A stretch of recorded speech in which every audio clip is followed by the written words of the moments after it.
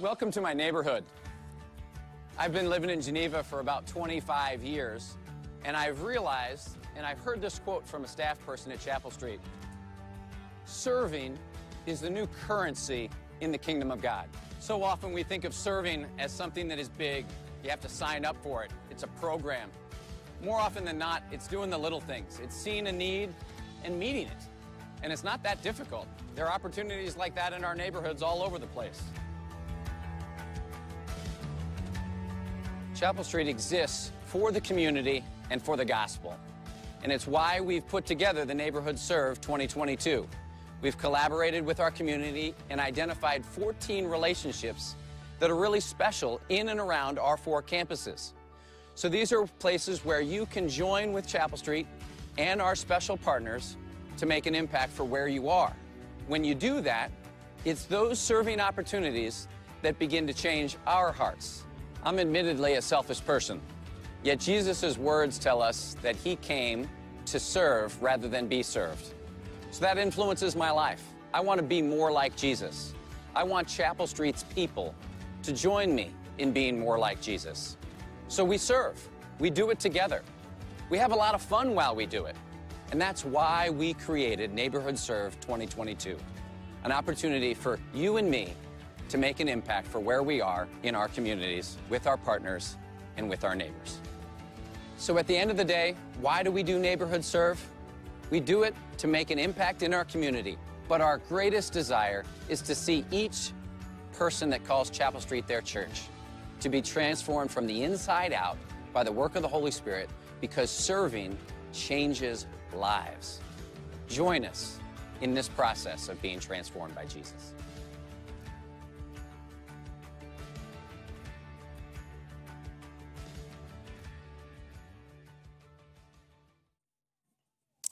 Well, we talk about this a lot as a church, how we want to be a place for where you are. A place that makes an impact in the lives of our neighbors and in our communities and in the towns in which we live. And so we do want to invite you to join us for Neighborhood Serve 2022. There's so many opportunities for you to get involved in, everything from packing food at the Northern Illinois Food Bank to being a part of our Buddy Break program here at the church, and even cleaning up the property at the Batavia Apartments. There's so many ways for you to get involved. And so today, I want to encourage you to consider what it might be for you. Where might God be leading you to serve, and to sign up even now today? If you go to the QR codes on the seat backs in front of you, if you scan that with your phone, or if you're watching online, that should be up on the screen for you, you can sign up right now here in this service. Or you can go onto our website and look at all of the options available. You can go to chapelstreet.church/NS22 to do that. Our hope is to see every campus mobilized to serve their neighborhoods, and every family mobilized to serve their neighbors. And so we hope that you're able to join us in this great work that we get to do. Today, we're continuing in our By Faith series that we have started the last couple of weeks. We're going to pray for our time in God's Word in just a moment. Before we do, I'm sure many of us have heard about or been tracking with the recent news, the Supreme Court decision to overturn Roe v. Wade, and the ongoing debate that has been part of that. We know for many this is a hot-button issue, but as a church, we have always believed that to be pro-life is a gospel term and not just a political one. We believe that our goal has always been to pray for and to support the vulnerable and the weak, to stand for the unborn and also for the mothers that carry them. Many of you remember that we last year partnered with the Caring Network. We've been partnering with ministries like this for a long time now, but last year we came together and we raised hundreds of thousands of dollars to partner with this ministry that comes alongside of and encourages and loves women that are dealing with unexpected or unwanted pregnancies, and gives them resources and a non-judgmental way to choose life, loving them with the love of Christ no matter what. Our ultimate hope in any issue, but specifically as we talk about this issue and as we look at this important legal action, is that our hope is not in any legal system, but our hope is in creating a culture of life that the gospel teaches and commands us to be a part of. And so let's pray for the state of our nation, and let's pray for our time as we open up God's Word. Jesus, today we thank you for this time, and we do pray for our nation. God, we do pray for our leaders. We pray for the future of our country that you have placed us in, that we care about. But Lord, we also pray that we as a church might be a witness in our world. Lord, that we will be light in darkness, that we would stand for the vulnerable, that we would care about these things because you care about them. Lord, we do pray for those that are afraid or angry or dealing all sorts of emotions.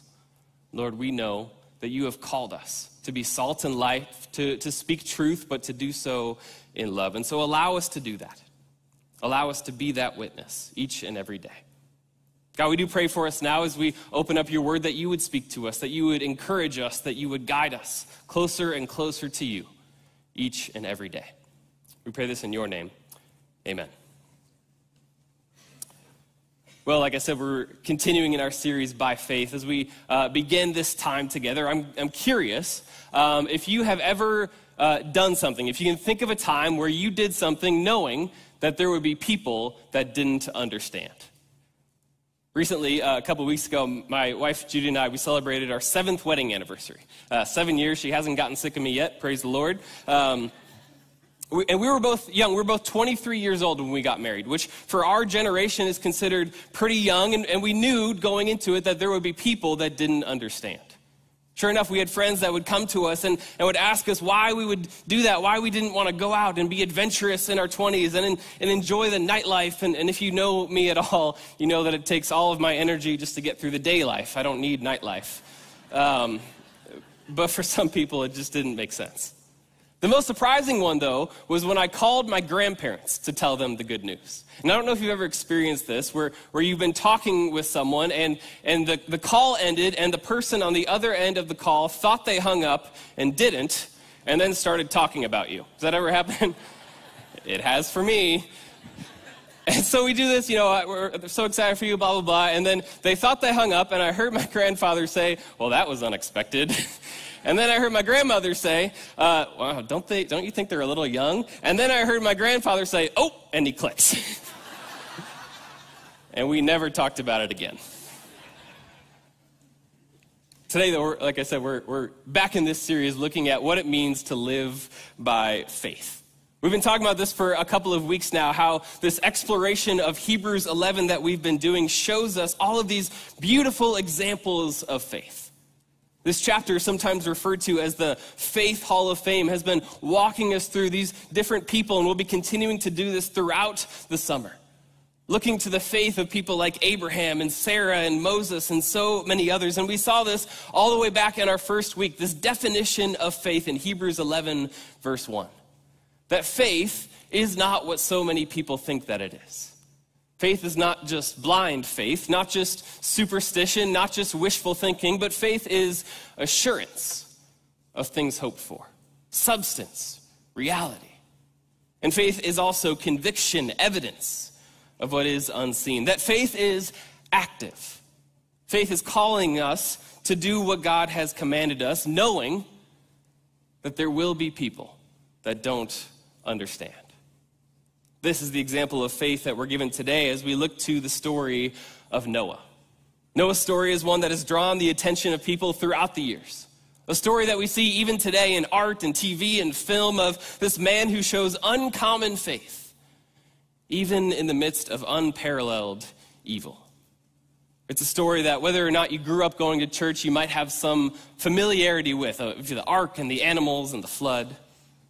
But today, our goal is to look at this story through a particular lens, through the lens of faith. To examine what it is about Noah's life that shows us what it looks like to live by faith. What it was for Noah that allowed him to and gave him the assurance that he could do whatever God told him to, even when the rest of the world did not understand what he was doing. And so we're going to start by looking at our Faith Hall of Fame chapter, and then we'll dive into Noah's story together. Let's start with Hebrews chapter 11, verse 7. It says this: by faith, Noah, being warned by God concerning events as yet unseen, in reverent fear constructed an ark for the saving of his household. By this, he condemned the world and became an heir of the righteousness that comes by faith. So today, what we're going to do with the time that we have is we're going to look at Noah's life of faith his work of faith, and his status as an heir of faith. We'll start with a life of faith.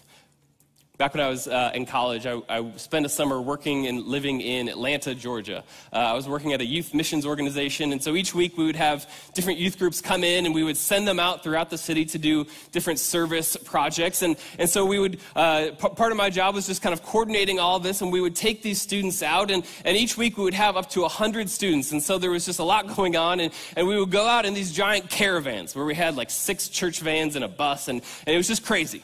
And I don't know if you've ever driven in Atlanta, but it makes the Chicago drivers seem like they know what they're doing, which is saying something. And so what we would do, this was around the time that we were still deciding if we trusted our GPSs. And so what I would do is I would go to the drivers and I would say, whatever happens, do not get far away from the car in front of you. Like go bumper to bumper. I don't care if you're running red lights or disrupting traffic and people are getting mad at you, because I knew if we got separated, it was going to be impossible for all of us to get where we needed to be. I was reminded of that story when I was looking at the story of Noah. Look with me how it begins in Genesis chapter 6. We'll start in verse 5. It says, "The Lord saw that the wickedness of man was great in the earth, and that every intention of the thoughts of his heart was only evil continually. And the Lord regretted that he had made man on the earth, and it grieved him to his heart.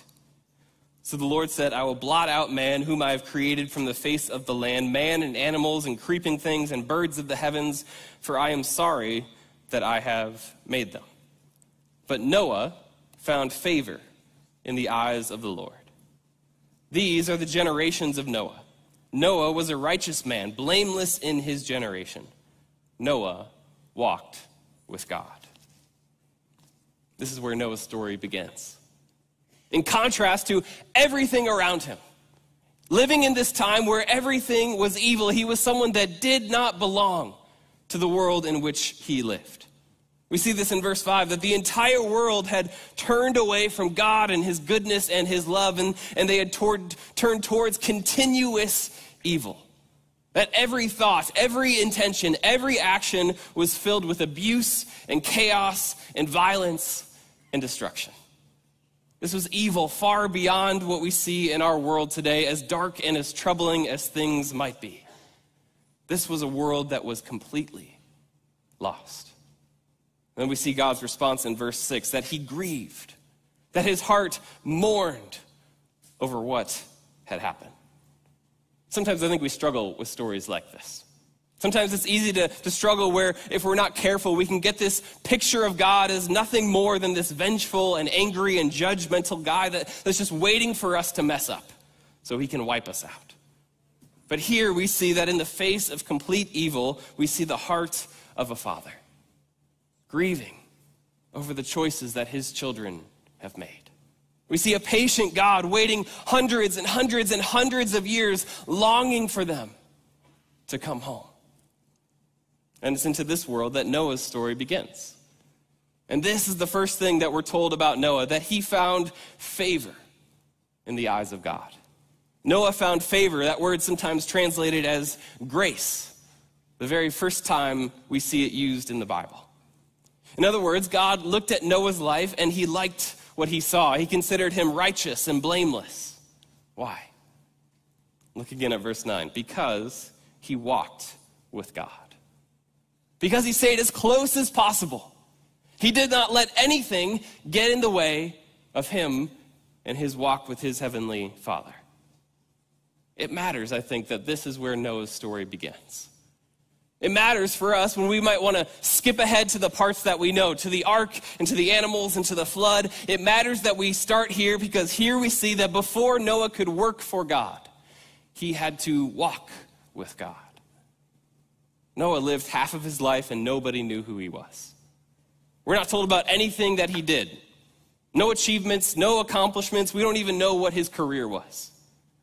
This is all that we have. That Noah walked with God. That God was preparing him for something great. That he was doing a work in Noah before he would do one through Noah. And this is how faith works. Have you ever met someone who has just this incredible, strong, unmovable faith? Faith that remains even in the darkest moments. In every one of those people's lives, this is how faith was built. This is what faith is rooted in. A faith that walks every single day with God. This is the first lesson of faith that we see today, that Noah walked with God even if that meant he was going to walk alone. Have you ever felt that way? Have you ever felt like at your workplace or in your classroom or on your street that you're the only one following Jesus? The only one living by faith? Well, Noah knew that feeling. In fact, we're told that he and his family, they were the only ones. That everybody else had turned their backs on God. Think about the faith that they must have had. The faith to hold on to what they believe in. This, by the way, is one of the most important and greatest reasons for you to get involved in community. To get involved with people that know you and you know them. To encourage each other. To walk with each other as we grow closer to Jesus. Noah would have given anything to have this. And yet, even when he was the only one, he did not stop walking with God. William Penn puts it this way, that right is right even if everyone is against it, and wrong is wrong even if everyone is for it. This is what Noah believed. It's what he models for us today, that even when everyone else had turned away, by faith, he declared that even if I am the only one, and even if I have nothing else, I will not walk away from God because he is too good to let go of. Back when Judy and I were engaged, she experienced this a little bit with the people at her job. They did not understand why two people that were engaged and planning their wedding weren't living together. It made no sense to them that we would both pay rent separately. That we would live our lives and orient our lives around God's teaching. In their minds, it made no sense to live by faith. To live what they considered this old-fashioned or outdated kind of life. But this is what faith does. It says, my goal is not to be accepted or even understood. My goal is to walk with God. To get as close to him as I can every single day. Not perfectly, not judging others that don't do what we do, not being weird just to stand out, not thinking that we're better than anybody else. Believe me, we aren't. But simply with the recognition that you cannot belong to Jesus and to the world. That if it feels like we don't belong, maybe it's because we don't. That we are living, as we see later in Hebrews 11 and verse 16, with a better home. A better country, a heavenly hope in mind. What about you? Is it clear to the people in your life who you are walking with? Tony Evans puts it this way. He said, if you were accused of being a follower of Christ, would there be enough evidence to convict you? Back when I was in middle school, I remember I was a youth group kid, and my middle school pastor was teaching us about evangelism, and he encouraged us to think about a friend that we knew that we could invite to our next big youth group outreach event. And so I started trying to muster up the courage to invite my friend Jason. We were good friends, but he seemed like someone that could use some Jesus in his life. You ever have a friend like that? Like, I love you, but you're kind of a mess. That was Jason. And so I'm trying to muster up the courage to do this, and I'm awkward, and I'm scared that he's going to think I'm weird. And so while I'm trying to do this, one day he comes up to me, and he invites me to his youth group event. And apparently his middle school pastor had been doing the same thing, and he thought I was kind of a mess that needed some Jesus. Now, we were really good friends. Like, we hung out all the time. And yet, there was absolutely no evidence that both of us were walking with Jesus. What evidence do we give to the people in our lives? Is there something different about how you spend your time and your resources? Something different about the words that you use? Something different about the way that you forgive and love and respond to the highs and the lows of your life? What evidence is there that we are walking with Jesus? This is Noah's life of faith. That brings us to a work of faith. A work of faith. I don't know about you. Whenever I think of the story of Noah, I think of the first time I bought something from IKEA. I've come to believe that there are two types of people in the world. The first type is the person when they buy something from IKEA, they take all the pieces out and they open the instructions and they follow it one step at a time. And then there's the second type. The type of person that takes one picture at what it's supposed to look like and just starts doing stuff. And because this is a fallen world, those two people always end up marrying each other.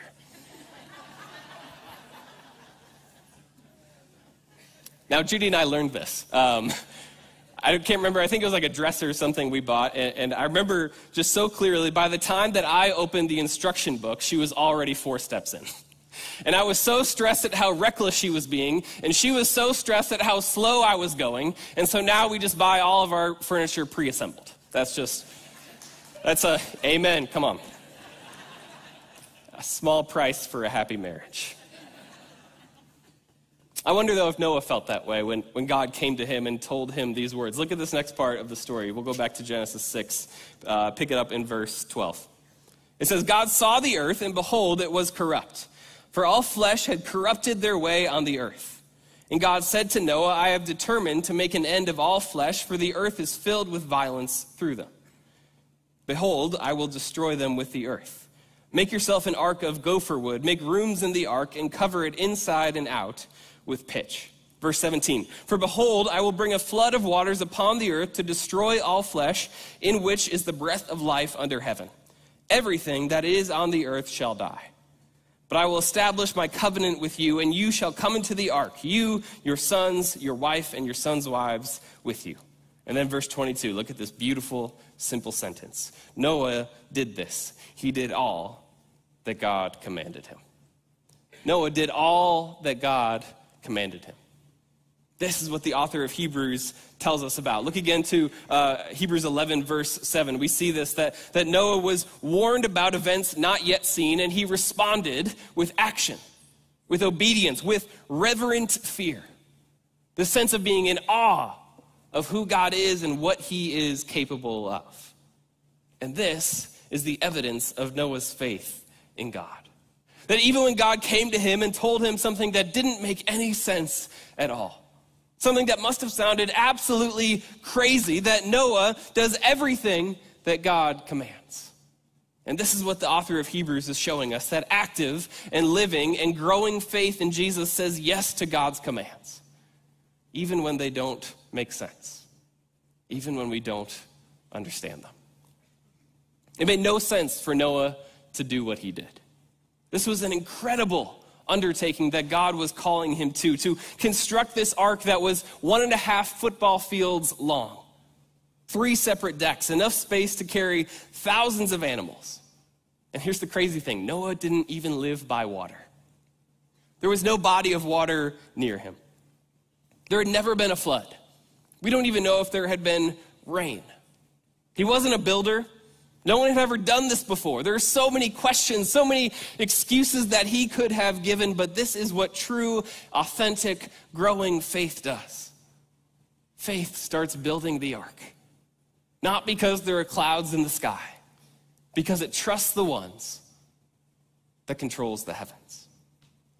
Faith doesn't wait for the first raindrop, doesn't wait for everything to make sense, doesn't wait for every question to be answered. Faith doesn't need the whole instruction book. It goes on the picture that it has been given. And what a picture of faith that Noah gives us here. This moment where, with all the questions that he must have had and all the doubts and all the confusion, he gets up and he cuts down that first tree. Friends, this is what it looks like to live by faith. It means stepping out in obedience. It means saying yes to God. It means responding to his commands even when we don't understand them. It means when you feel the Holy Spirit nudging you to reach out to a friend and offer to pray for them, it means actually doing it, even if it might feel weird. It means dealing with things in your life. It means forgiving someone even when the world tells you to hold a grudge. It means being louder about your commitment to Christ than your political party or your favorite sports team. It means going out, as so many of our students have done these past few weeks, all around the country and the world, to be a light in the midst of darkness and to spread the gospel, knowing that there will be people that just don't get it. It means enduring, as Noah did. when it seems like your faith isn't producing any fruit. We're told this at this point in history where people lived for hundreds of years, which might seem strange to us, and there are different theories and scholars that have explored this, and we don't have time to get into all of that today, but we're told that 120 years went by between God's warning and the first drop of rain. 120 years of people laughing, scoffing, questioning, telling him that he was wasting his life. You don't think he had moments and days and weeks of doubt? Of course he did. And yet this is part of what faith is. Not the absence of doubt. Not refusing to ask God what his plans are or his timing is, but rather trusting that if he has brought me this far, that I can trust that he will remain faithful because he has been faithful to me. Faith doesn't wait for everything to make sense. It doesn't wait to see the whole staircase, as Martin Luther King Jr. says. It takes the first step. It cuts the first tree. It says, as scary as what God is calling me to do, and as much as I don't know, and as much as this might cost me, and as afraid as I am of saying yes to God, I can't imagine where I would be if I say no. This is what Noah shows us. That truly living by faith could cost you everything. It did for Noah. It cost him his career, whatever it was. It cost him his time, his resources. It cost him his reputation. People thought he was crazy. And yet here's what we see is that even if faith might cost us everything, it is when we don't live by faith that it costs even more. That everything that God said would happen, happened. And the only one that was ready was the one that lived by faith. This is the point that the author of Hebrews is making. This is the faith that we are called to. A faith that does not give up when it is misunderstood or critiqued or criticized. A faith that says, it doesn't matter that I've never built an ark before because I am walking with the architect. A faith that says, whatever it costs and whatever it takes me, I will not let anything get in the way of walking by faith. This brings us to our last part of the story. We see an heir of faith. Go back to Hebrews 11 one more time with me, just the second part of the verse. By this, he condemned the world and became an heir of the righteousness that comes by faith.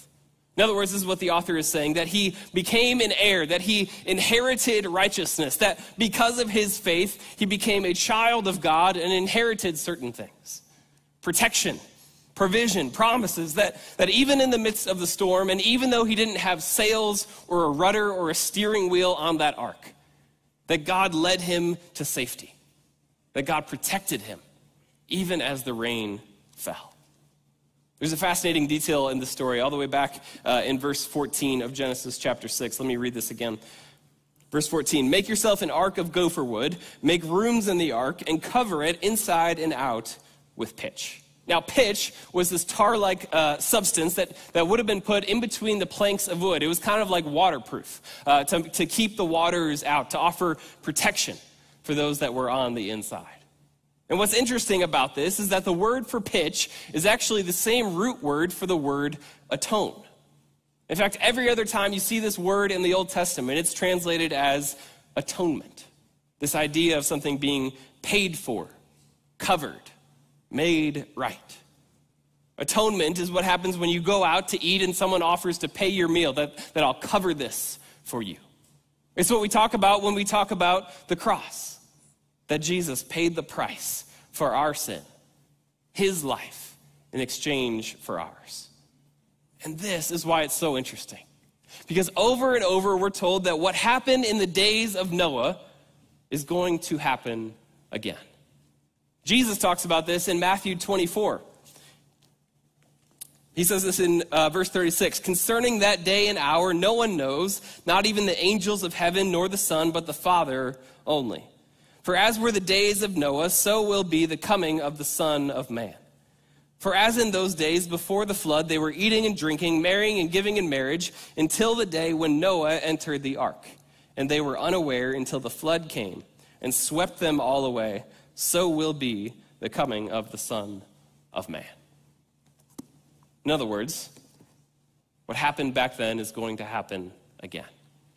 Just as there was evil then, there is evil now. And just as there was a day of judgment then, there is another day that is coming. But this is the difference. That unlike in the days of Noah, we are not responsible for our means of salvation. Noah had to build his own ark.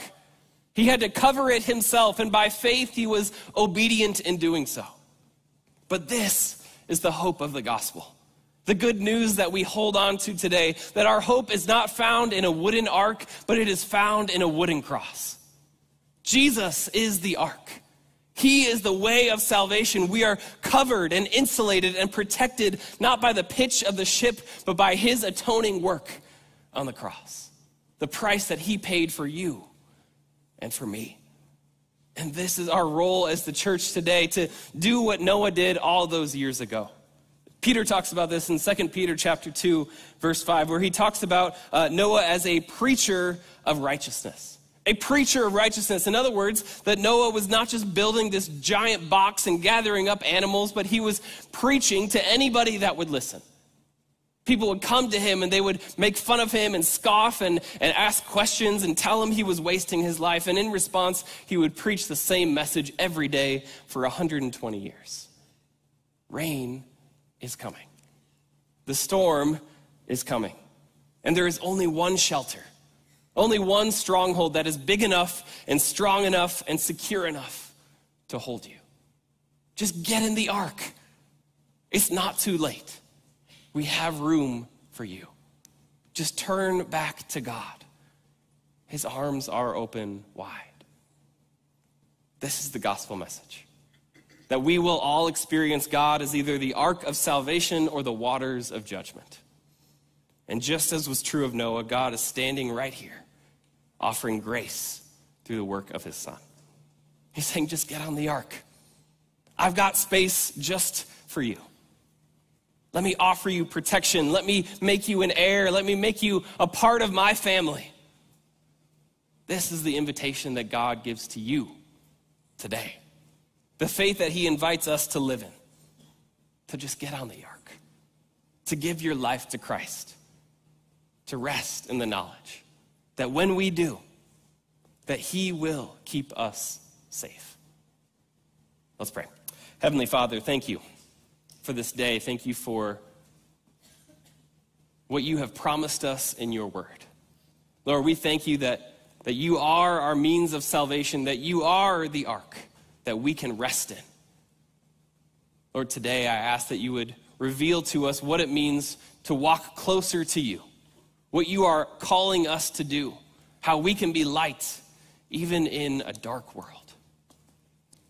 Father, allow us today to rest in the knowledge that you will bring us through this. We ask this in your name. Amen.